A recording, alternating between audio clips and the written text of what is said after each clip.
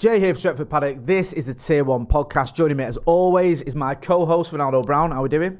I'm doing great. Do you know what I was going to mention when I came on here? I looked at that and I thought if you shifted a little bit more to the right, your head could replace the O in that Tier 1 podcast behind you. Like that?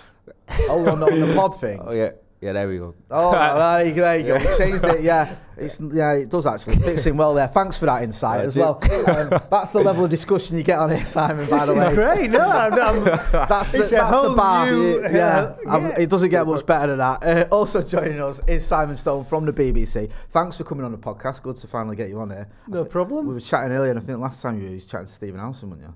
Yeah, I was, yeah. And I needed guidance as to where I was coming, but it's always nice to come on. It's brilliant. Should do it more. Like down here must look very, very different from the last time he was on here, though. Yeah, if you can remember. My memory doesn't go that far back. No, it is. Yeah, it is. Were you here now? You don't have to pretend. You're here now. Almost into one. No, I mean it's fabulous that you're growing from strength to strength. No, BBC's still there, so there you go. Yeah, well, exactly. Yeah. Loads of stories and stuff we're going to get through. We'll talk about the ownership later on. Me and you were talking about it on your podcast yesterday. Let's start off a little bit about transfers, though. Obviously, the Mason Mount deal is done. There's talk of other transfers coming on. I'm just curious about the structure in United when it comes to transfers. What can you tell us about that? Is it a case of Eric Ten Hag going, right, I want that player, and then the club go out and get it? Is there other people involved? Because I've heard that John Murtough has a say. How's it work? Yeah, right. So basically, with any football club, they have a huge scouting operation, data. They come up with a list of players for each position. And then the manager will also have his input at a club like Man United anyway. And so what you saw basically in the January window was Ten Hag feeling he needed a couple of bodies in, and he identified Sabitzer. He obviously knew Bayern Munich because he'd worked there. He clearly knew Weghorst through the Dutch connection. And that, I think he basically cherry-picked those players to come in. When you're doing it in the summer, it's not quite like that. I think you have input from various people. Clearly, Ten Hag will know which areas of the pitch he wants to strengthen. And we've known for quite some time that was going to be midfield, a number 9 and a goalkeeper. But the goalkeeper has obviously taken on more kind of focus now because we know that De Gea is not staying. And I think towards the end of the season and certainly into the summer, Ten Hag had basically decided he needed a new number 1 goalkeeper.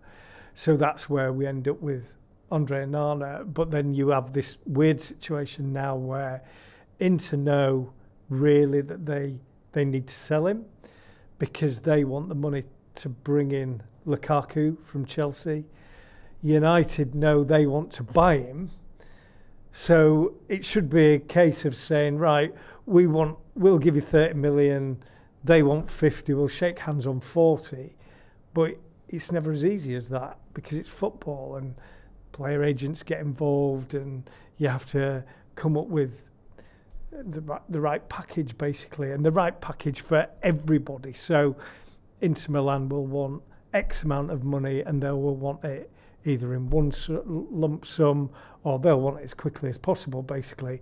And Manchester United probably will not want to give it as quickly as possible. And that is where the negotiation comes in. So at the moment we've got this standoff where Inter Milan are saying we want more money and Manchester United are saying we're not prepared to pay it. I'd be staggered if it doesn't happen, and I would be pretty surprised if it doesn't happen before United go off to the US because they need a goalkeeper, don't they? Yeah, hopefully because that's what I was pretty much going to get onto and ask you if it was pretty much like a foregone conclusion, because you're getting all these reports saying it's more or less imminent, but something that's rare is mentioned John Murtough, but he seems to be a little bit more like playing hardball than United are, because United have this reputation now for being someone that kind of just pay up whenever they're asked, but it seems like we're being a little bit more meticulous in terms of not trying to overpay. Obviously the budget is fairly stretched anyway, So I mean, it's difficult, isn't it? Because you have a lot of different people that you're trying to satisfy. If you've got a budget, we all know Manchester United got a budget this year, basically because of FFP, the takeover situation, which we're going to talk about, could have a bit of an impact there. But they are working to a budget, and they know the kind of players that they want. They decided to go down well, they couldn't get Harry Kane out of Tottenham, could they? Certainly early in the window. So this is why we've gone down this route with the goalkeeper situation. But you don't want to overpay, and you don't want to be almost taken for fools, really, by the selling clubs. And United have not been very good at buying, and they've not been particularly good at selling either, have they? And apart from that, we're really good at transfers. They're good to read about. But the problem is, then you also have a manager who's probably sat there thinking, do you know what? We're back at pre-season. I understand we don't want to overpay, but I just want my player. Yeah. So if it costs an extra few million, I'd prefer to have my player in at the start of the transfer or start of pre-season, particularly. And then I can work with the defence. And that's where we ended up with last year, if you remember, with people like Eriksen coming in after the team had come back from Australia. And it just, you end up trying to kind of marry up these different parts of the club. So on the one hand, you want, in 5 years' time, you don't want to be saying, well, United are also always getting held to ransom by clubs and they always overpay. But at the same time, the manager's sat there going, can I have my players, please? I need a goalkeeper. Yeah, it's like you say, last season, was it Casemiro came in and Anthony? That's because, as Simon mentioned, it literally came out as people try to remember the last time that United made a signing in the summer. That was in June. Yeah. And I think it was Wan-Bissaka was the last player that United did sign in June. It seems like a general consensus that United always do it later in the window, July. Yeah, August. I mean, I feel sorry for them in a sense that, City were linked with the guy from RB Leipzig. They've not got that deal over the line yet. We're still waiting, actually, for Arsenal to sign Declan Rice. So, these deals do take, just by their nature, they do take a while.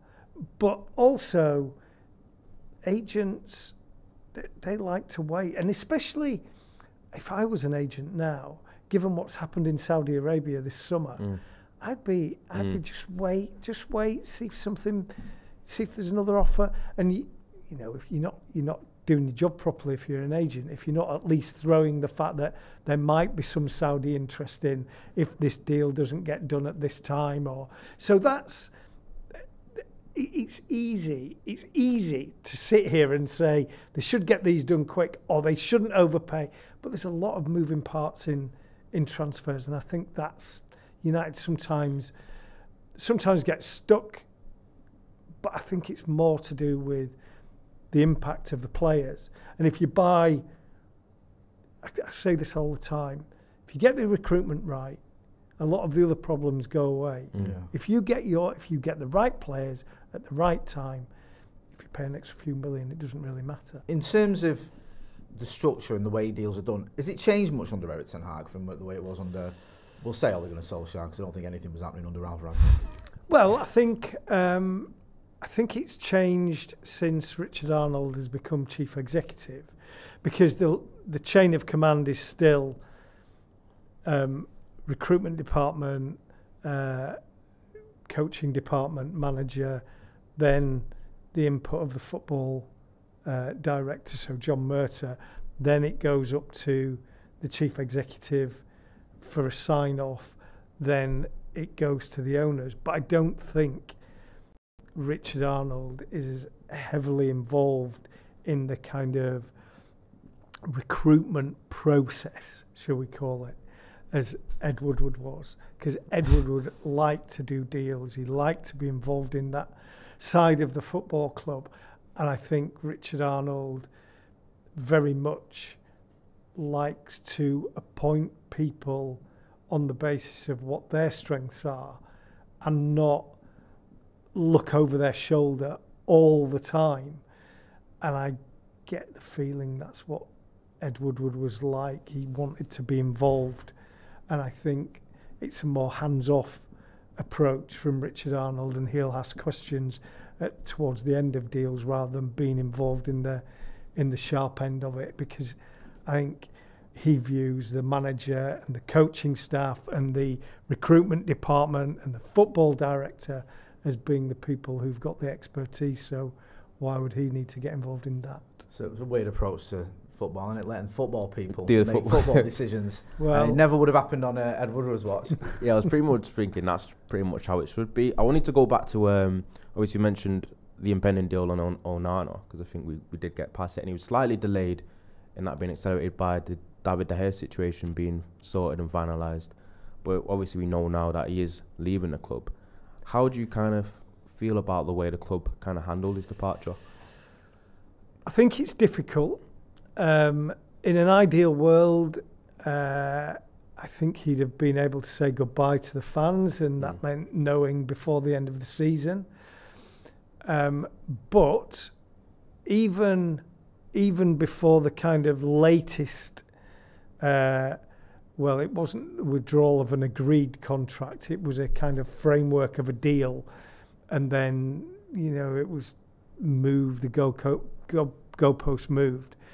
But the contract was not signed. Right. Okay. It wasn't signed. The revised contract wasn't signed in time, or a decision made, probably is a better way of looking at it, to allow De Gea to say goodbye to the fans, which is ideally what you would have wanted. They didn't know at the end of the season whether De Gea was going to stay or not, and I think that was partly him. I think he had to think about, because United had offered him less money than he was getting, and I think anybody who, although we're talking about massive sums of money, anybody who's asked to take a pay cut, you have to think very, very carefully before you sign up to that, don't you? Yeah, of course. And what the implications of that are. Yeah. And you live to your means, don't you? So, yeah.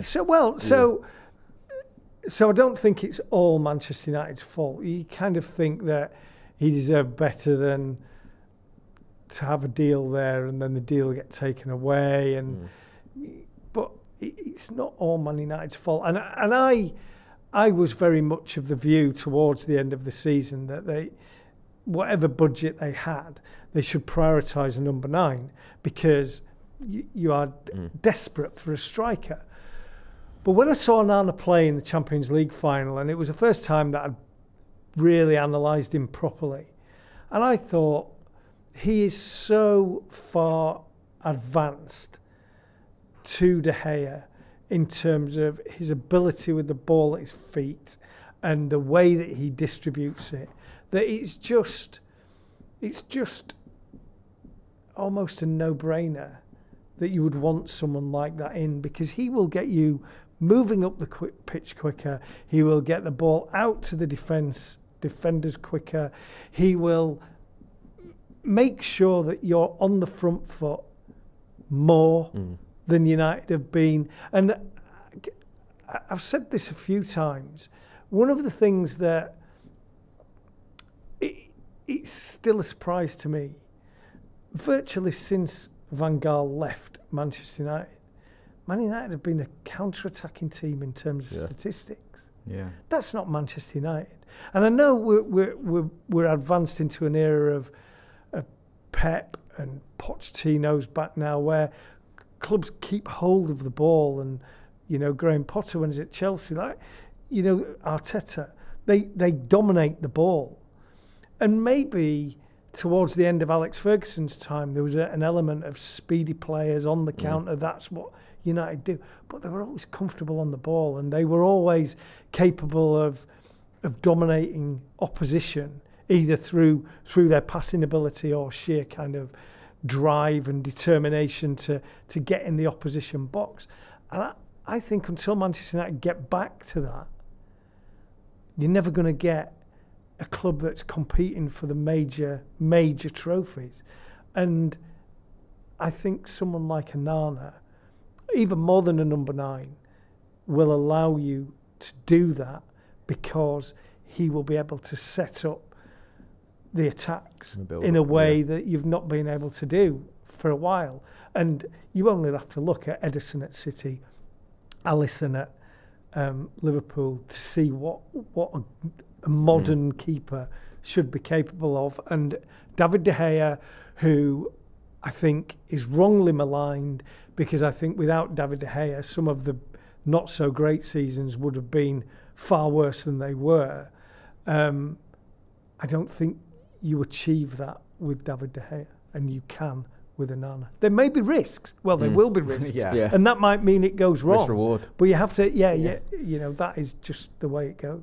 Yeah, definitely. I get that point, and it was, you could see he was struggling, David De Gea, at times with his distribution, especially under the way Erik ten Hag was trying to play last season.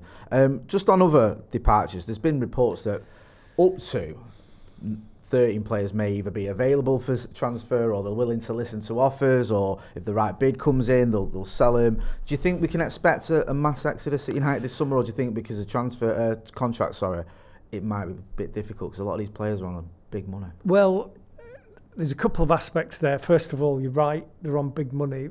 I mean, secondly, you talk about 13 players. You're talking about 13 first team squad players leaving. That, I mean, that would be almost unprecedented, really, in terms of, you know, because most of these players you need replacements for. It's not as though you've got loads of players who are just kind of sitting around not doing anything. And this is where I talk about Harry Maguire. And the Maguire situation is interesting because I get the impression most fans would say just get rid of him. Right, he's no good. Is that the consensus on here, Ronnie? I'd say so, 100%. Right. I think it's time for him to go, basically. So that is a fair enough point. Yeah. And you could see also why he would want to go. There's Euros at the end of this season. Although we've had the Calvin Phillips situation, he's still managed to get picked by England. Would Maguire get picked by England if he wasn't playing? Probably. Well, maybe. I think Southgate likes him a little. Yeah, but there's a lot of matches to play, but they're not Europa League matches now, so every game's important. You also, where is Maguire? You could say he's back up to Varane. Varane gets injured quite a lot, so he might play a decent amount of games, but you can see a reason why he would want to leave. However, Man United paid a lot of money for him, so what are you getting back? And I've spoken about this amortisation. What's the player worth to your club? So are you going to get 40 million for him, which is probably about what he's worth in the accounts? So if not, are you going to take a hit on that? Then he's earning a lot of money because he came in as a leader that Manchester United didn't have, became captain almost immediately. I don't think anybody saw that as a bad decision, so he's on a lot of money. Who's going to match that? If they don't match it, well, is he going to leave to take a lower wage? We've spoken about with De Gea, why you might be reluctant to kind of take a hit on your wages. So if he's been forced out of the club, well, if I'm his agent, I'm saying, well, yeah, we'll look at leaving, but what are you going to do to pay his contract up? Yeah. Or if he doesn't get what he's getting from another club. And then also, all these contracts have clauses in, and they'll all have clauses for winning titles and winning trophies and making so many appearances, and they're playing for England and all this kind of stuff. So his agent will probably be saying, and it's not just his wages we're talking about, it's all his bonuses that we're talking about here as well. Yeah. So this figure starts to go up and up and up and up and up. And then, if you let him go, well, we've just spoken about the fact that he's like effectively back up to Varane. Well, you have to get someone else in to replace him. Yeah. And that costs money. Now, you might be able to get someone better, but the problem is, and I don't have an answer to this in terms of Harry Maguire, when you add up, A, what you're losing in terms of the value of the player, B, the hit you're taking on the amount that you paid for him, C, the extra money that you're going to have to pay him to go on his wages and his bonuses, and D, what you need to do to pay for someone to come in and replace him, then you look at it and say, is it worth it? Well, you might decide, collectively, you might decide it is worth it. Yeah. But going back to your 13 players, are you going to reach that decision with 13 players? And that is where I would say it's unlikely. So you have people like Jadon Sancho, who, again, United paid a lot of money for him. I thought, actually, in pre-season last year, I saw him in Australia. I thought his link-up with Dalot looked really, really good. No, I agree. And it was going to be a really good season for him.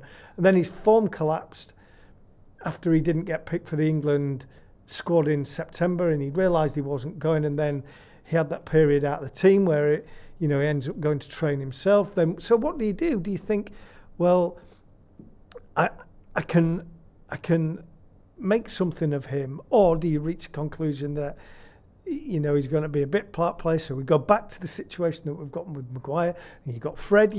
You've got any number of these players. Yeah, I mean these. So do you take hits on all these players to get them out of the club, or do you say, well, actually, there's maybe 3, 4 of them that we've got to go because we've got to replenish the squad, but some of the others you're just going to have to kind of make do and mend, really. I mean, you mentioned Wan-Bissaka before, so I think most people, again, we'll go back to January. I think a lot of people thought, well, he's not. When the break for the World Cup was on, a lot of people thought, well, Wan-Bissaka will go in January, and there was interest in him, but he didn't go because right deal couldn't be done.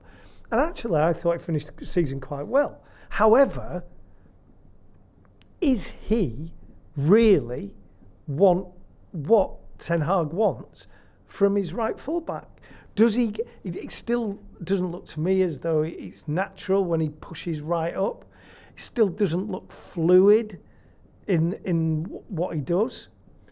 But maybe he's just one of those players that Ten Hag thinks, he's okay, he's improving, he's trying hard. He's not quite what I want, but I've only got so much money to spend, and we've only, our budget is this, and we can only afford to take hits on so many players.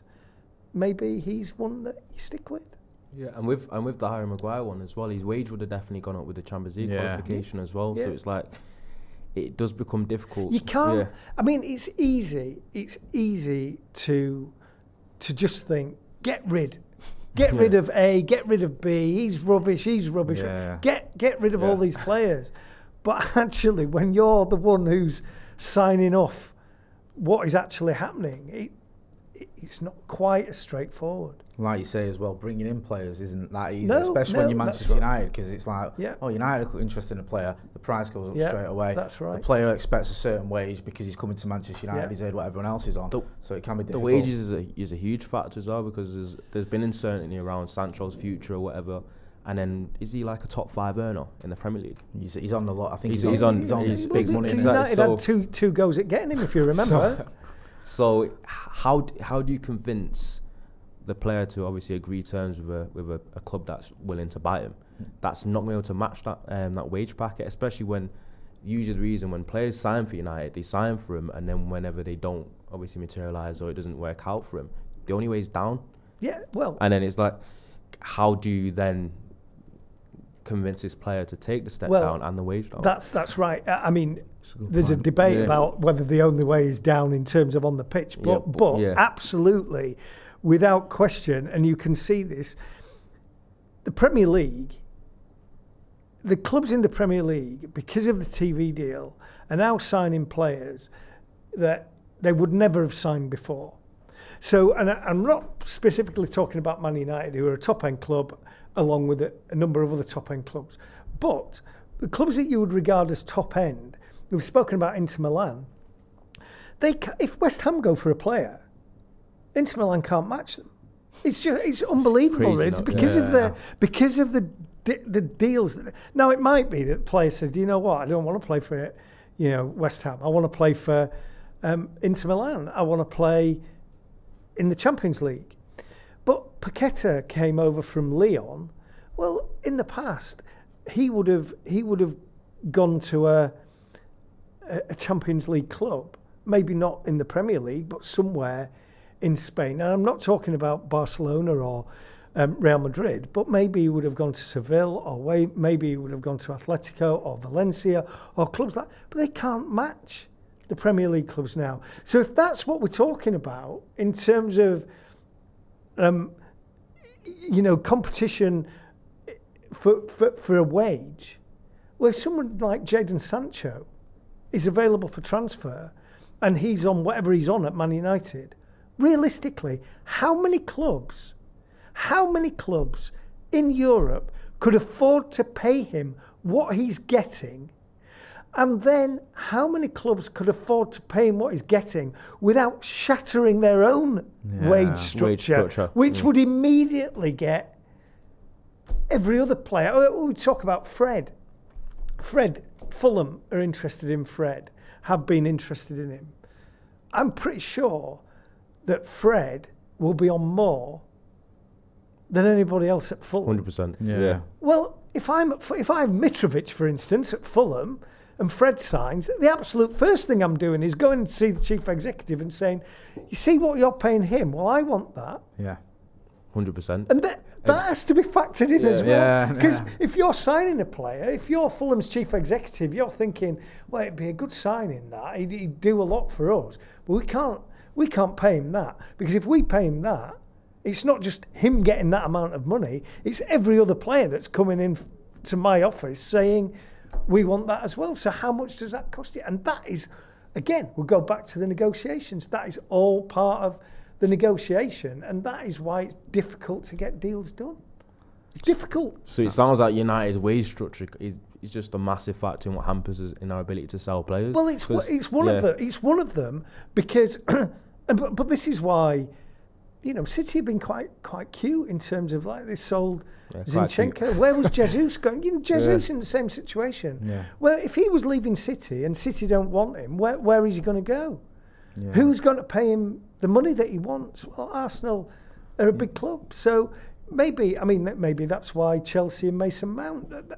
Who is going to pay the players what they're getting when they're already earning a lot of money at one of the biggest clubs in the world? And United have been terrible at doing this. Because you mentioned all these players that we'd be trying to sell. We might have mentioned Martial, who was meant to be out the door. Well, no, yeah, it seems like Martial. We have this conversation almost every year, and every year it's like he has a good pre-season, and then he's But United need a number 9, don't they? Yeah, because you can't rely on him, can you? You saw that. I mean, well, you can't rely on his fitness for a start. No, that's the thing. I think I like the player, but he's just not like you say. He's been at United for a long time to know for there still to be doubts about him. Surely, if there are doubts about him, then you think, well, he's not. Obviously, there's a lot of doubts about the sales and us selling players and our budget, but I'm hoping we do at least get one person out the door for a fee where we can kind of filter the money elsewhere. I'm sure it'll happen. It was your 13 players. Well, the thing is, I don't expect 13 players to go out the door. By the way, can you imagine? I think we were speaking. Can you imagine doing the deal and then somebody come right? That's one. We've got 12 another to go. 12 to go. Keep going. I think there was Chelsea halfway there. There was been reports that that sounds like a Todd Burley summer. There was reports that there's up to 13 players that are either up for sale, willing to listen to offers for, or if a big enough offer came in, that'd make the club think about selling him. But I don't expect it to be even half that much. I think there's a long list of players that are going to go, but like you were saying, I mean, there's just a few that you think, like Dean Henderson, for example, looks like that would probably happen when Onana comes in. But a lot of them, it's just maybes. It's like, Donny van der Beek, is someone going to take a chance on him? Yeah, that's right. But then with Van der Beek, you end up in a situation where he's not protecting an international place, but he needs to play, doesn't he? Because he's hardly played. So what does he do? Does he sit for a year at Man United and have another year of not playing, or does he play? And maybe that makes it easier. Each individual player has their own story and their own narrative. It's just that doing all these deals is not quite as easy. Should we talk about the dreaded T word? Yeah, I was. Yeah, I'm sorry, Sam. Cup of tea. Yeah, you wish. I'm sorry to do this to you. We've pushed it back long enough. But we are going to have to mention the takeover. I know you probably, you're probably keen to speak about it, because I don't think you've spoken about it, have you, recently? I don't think people know what's going on at all. Just on transfers for starters, we can start on that, because there seems to be different reports and different sort of suggestions. Is there still scope where a takeover could happen and that can affect this summer's transfer budget? Right. So what I was told is if a takeover was complete and that took the large debt, because there's quite a few debts, but took the large debt off, the interest against that debt is part of the FFP submission. Right. So what you pay in the interest, that comes off your FFP submission. Right, okay. So that would give you a bit of leeway. Right. But like the interest on the debt, we know that over like the servicing the debt is historically, like, we're up to like billions, aren't we? Yeah. Or $1 billion. But in annual terms, it's not that much. And if you're talking about people earning £250,000 a year, a week, it's not going to make that much difference, but it makes some difference. Structurally, further forward, then you might be able to do things in a certain way. But in the here and now, that is what is there. And I don't think it makes... It's not the difference between Wout Weghorst coming in and Harry Kane, for instance. I don't think it will quite fill that gap, but it would make a bit of a difference. Yeah, because there's been a lot of talk on there, like, we get these new owners in, that we can go for. Well, the other thing as well is if you're negotiating a new contract or a contract with anyone, you might wait. You might be more inclined to wait, see who the new owner is, and then, because there'll be a feeling that whoever the new owner is, there'll be more money to invest in the whole structure of the club, and that might mean there's more money for an individual player, whether that's a renegotiated contract or a contract for a player who's, that you're trying to sign. So I think there's all those little things that it does affect. And I don't think anybody could say that the current uncertainty is a positive. I don't think anybody, in terms of player recruitment, in terms of renegotiating contracts, I don't think anybody could say that. I think the actual financial difference in the here and now it would make is minimal.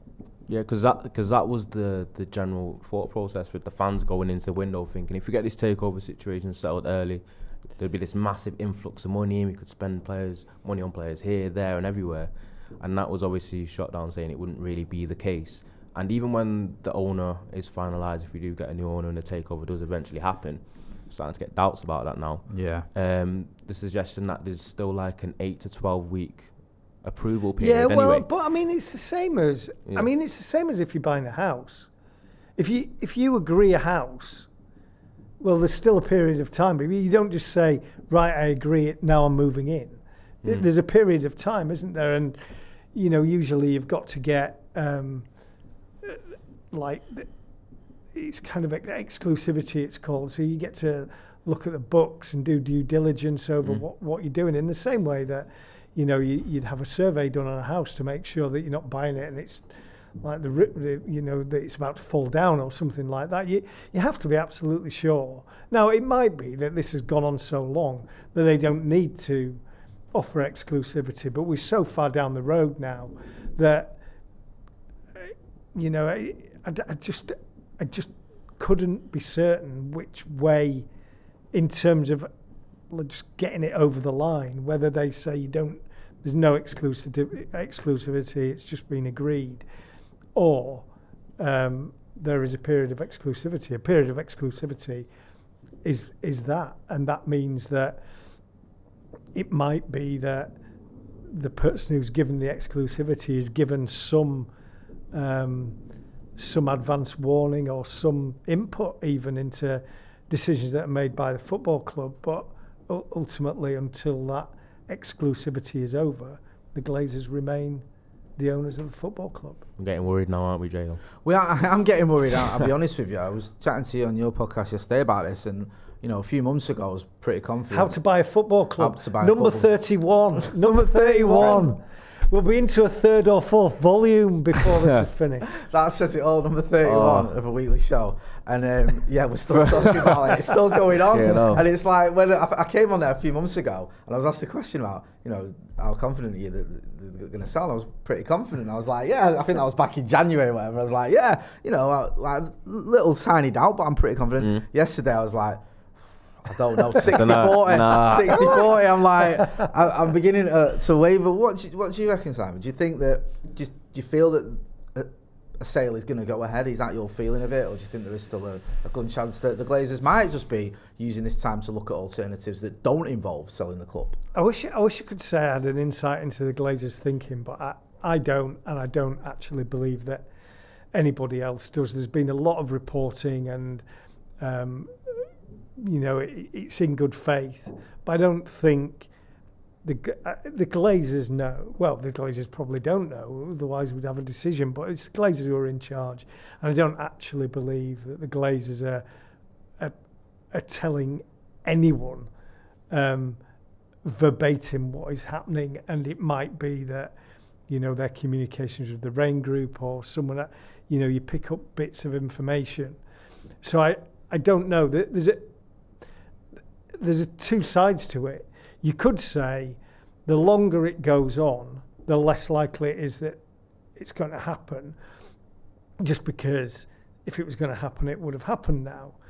Equally, you could say the longer it goes on, the more the Glazers believe that they can hit the figure that they want, because if they didn't believe that was possible, they would have called it off by now, or we'd have had some clarification, or we've had none of that. It was told to me probably 2 months, 10 weeks ago that it was almost impossible to imagine that they'd go down the minority owner route, which was bringing in some funding, external funding for such like as the stadium or the training ground, and they would carry on. I was told that was unlikely, and it would end between Sheikh Jassim and Ineos. But as time goes on, again, you think, well, everybody's still at the table, so maybe that could happen. That obviously raises questions over what is going to happen to the stadium and how is that going to be financed, and what happens in terms of the changes to the training ground, and then what effect does that have on the budget for players going forward. I have thought almost since the start of this process that there was word after the World Cup that the Qatar investment vehicle was interested in a Premier League club, and I think they are interested in Premier League club. Clearly, they have within their sights the biggest club that they can get. They, in a geopolitical sense, there will be Qatari presence in the Premier League. There'll be Qatari presence in a league that has Saudi and UAE backed ownership, and there's a Gulf aspect on that. There is a competitive element to Qatar and UAE, and you're basically in the same city. That is where the Qatari Sheikh Jassim bid is. If that is rejected, then Qatar's interest in the Premier League, I assume, will move somewhere else. So that could be a Tottenham. It's been spoken about before, got the location, got the stadium, got the training ground. It could be a West Ham. It could be anybody. But if you think that a Qatari ownership is going to arrive in the Premier League, and you already have Saudi ownership and a club that's in the Champions League, and you already have a UAE ownership and a club that's just won the treble, well, if you then add a Qatari ownership to that, and you've also got Arsenal, you know, the other Super League clubs basically, Arsenal and Liverpool, who over the last 2 or 3 years have proved that they've been better at recruiting than United, and they've challenged City, Liverpool in the previous seasons, Arsenal last season, and you've got Chelsea with their model in terms of the investment vehicle that Todd Bowley's heading up and the recruitment that went on there. Well, if you're the Glazers, you've got to challenge that. That could potentially cost you a lot of money at a time where you got to pay for a stadium, you got to pay for a training ground. Is that really what you want to get involved in? I don't know. Only them can answer. Only they can answer that. They were visual at the cup finals. Was that them reaffirming their commitment to the club, or was that them enjoying what could be their last days out? I don't have an answer. But I think whoever owns Manchester United, if there's a Qatari ownership of a Premier League club and it's not Manchester United, that is going to be an expensive battle to fight to maintain a place in the top 4, let alone win things, which clearly for Manchester United surely could even start stretching to the top 6 with obviously you see the ascension that Newcastle seem to be on as well. So it is a little bit of a concern with how United can actually eventually compete with these superpowers. Yeah, that's a worry as well. Like you say, I mean, if United don't have Qatari ownership, right, fair enough, but then that could go to Spurs. Then, like you say, you've got another person to go up against. Yeah. And if it's not Qatar, then okay, you think it's going to be Sir Jim Ratcliffe. Has Sir Jim Ratcliffe got the money to do that, to fight that battle you spoke about? We've spoken about, like earlier, about recruitment and how difficult recruitment is. I don't think in 2023 there are any secrets, really. I think the big clubs know who the best players are. It's whether you can get a decent proportion of them that will allow you to compete. There may be lots of reasons why you can't do that. I'm assuming that Mbappe will go to Real Madrid. Well, if he goes to Real Madrid and Haaland's at Man City, well, where are you going for a striker? And this goes back to the Harry Kane thing.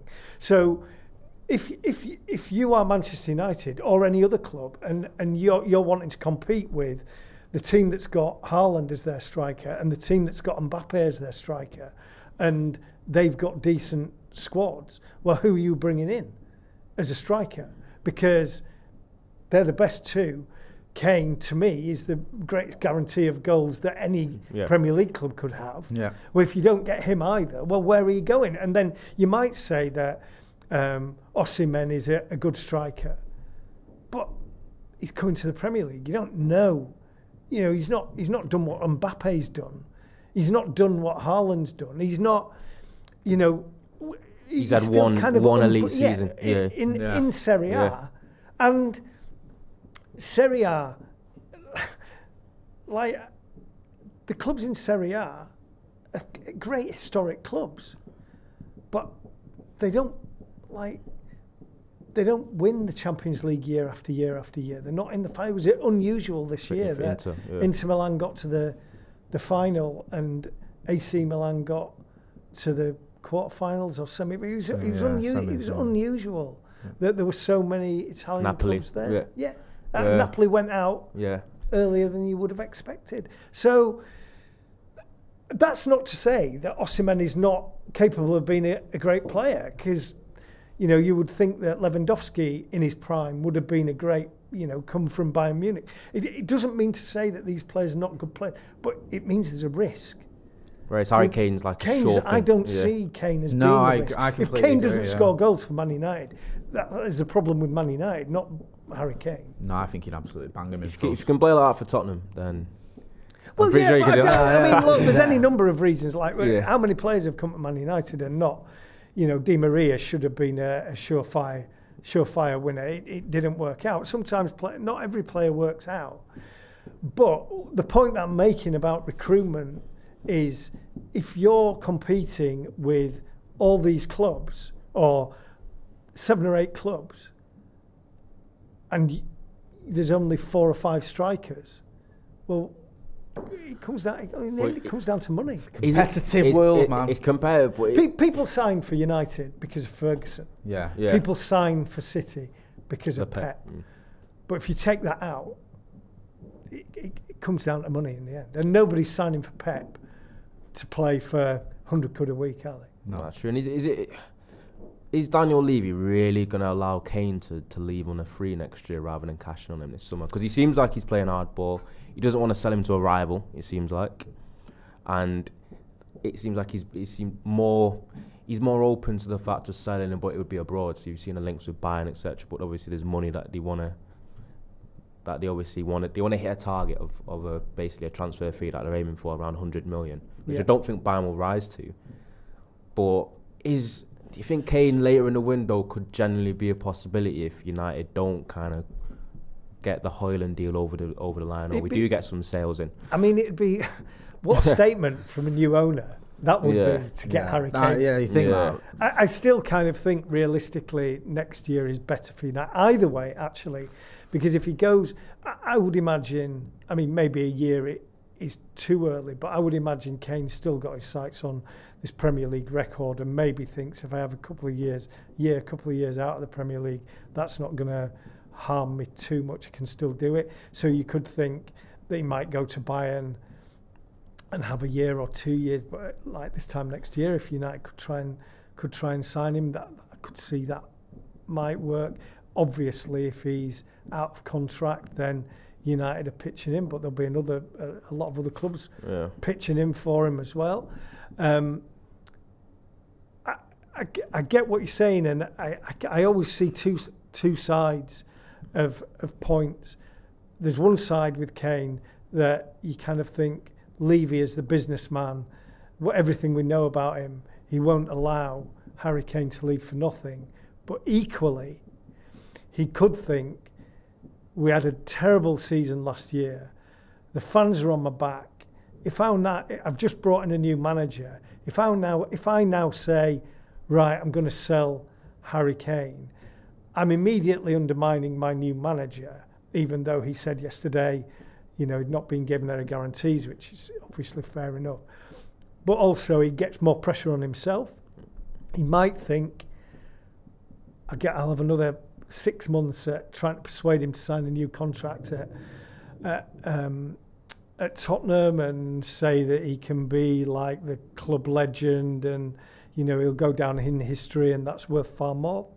He might think that, knowing that Kane could sign for Bayern Munich as a pre-contract in January. Or he could think that I can get 1 more year out of him, and if that year gets us into the Champions League or gets us restructured or gets us through this first year under Postecoglou, then that's worth more than whatever I bring in. So there's two sides to the argument, really. Yeah, I feel like with United's chance to Kane, I just think it's gone now. I feel like it has. Some fans still holding out. Maybe in a year, maybe it's a different scenario. New owner. I mean, it'd be brilliant. You go get a new owner coming in saying, "There's Harry Kane." Yeah, that'd be it. Do you know what I mean? It'd be like everyone would be fully on board with that one. We need a new owner at first. Well, there is that. Maybe you need a new owner, and then you need to negotiate. Yeah, do you know what I mean? Yeah, just before we wrap up, Simon, I wanted to ask you about sort of this season. And obviously, it looks like we're about to get a new goalkeeper. We've obviously got Mason Mount. Eric Ten Hag, I thought, had a very good first season, finishing third, winning a trophy. If, and there's lots of ifs and buts, we get a striker in. How do you think this season could go for Manchester United with this manager? So, I think that United have been where they are now 3 times since Ferguson finished. I thought they did it under Van Gaal, first season. They dropped down under Moyes. They got into the Champions League. Van Gaal wanted players. Didn't happen. They dropped out of the Champions League. Mourinho came in, obviously won a couple of trophies, finished second, his greatest ever achievement. Clearly that summer, that summer, he was like banging on Ed Woodward's door, going, right, we need to push on. I want these players out, these players out, these players out. We want new players. And the club didn't back him, got rid of him. So they got up and dropped down again. Then Solskjaer, he, I thought, was doing a decent job. They got up to second, probably his greatest managerial achievement as well. And that he needed backing, and they didn't get the right players in. Now, there's difference here. Ten Hag is not at the end of his career in the way that Van Gaal was. He's not abrasive in the way that Mourinho was. He's not going to kick off every single day and make life impossible. And he's got more kudos and a surety, I suppose, over his position than Solskjaer. So for the 4th time, in my opinion, United have got to that position. They've got the best man that they could have to get them up to the next level. And I don't know whether the next level is winning a league title, because City are quite a long way in front. It's to at least close the gap. I would like to think of Manchester United is that at the end of next season, they can get there and really think, right, we're in a position to go now. And it might be, if you remember, there was that period with Liverpool where they built a squad, and then Klopp said, right, we need a centre half, we need a goalkeeper, and they went out and got Van Dijk and Alisson, and that got. I mean, actually, they won the title, they won the Champions League, but they kept finishing second to City, and that must have been irritating. But they were challenging, weren't they? And I don't think anybody could dispute that. I don't think Manchester United are challenging, and I would think that is realistic. But you have to get your recruitment right, and the recruitment is essential. So they need a goalkeeper, they need a striker. Are they going to get the striker that they want? I don't think they will get the finished article this summer. But if you get another player who can play up front, clearly better than Weghorst, someone who's going to be a goal threat, then you might get into a situation next year when you're saying, right, what we need now is whatever it is, another Harry Kane or a Declan Rice, or whatever it is, it's whatever the manager thinks. I think there will be a difference in the way that United play if Onana comes in. And then you might see a different United, and you might see a different United to the one that I've seen. You may have different views on United. I still think there's a bit of a limitation there. But I think Onana has the potential to open some other doors for United, and that could open the way up to challenging City.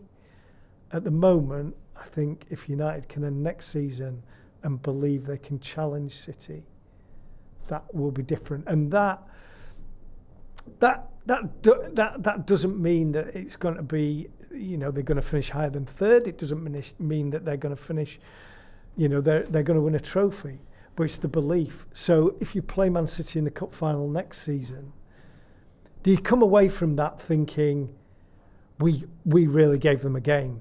We really gave them a game and we were unlucky to lose? Because United were a bit unlucky to lose in a way in the goals that they gave away. But did they really give City a game in the cup final? I'm not sure. I think if United could have won that game, but I think it would have been a set piece or penalties or something like that. I think you have to believe, going back to what I said much earlier, you have to believe we can get the ball, we can keep the ball away from City, we can impose our game on them rather than make the best of their game. And I think that's what I would think is the aim for United this year. You just got to hope there isn't that.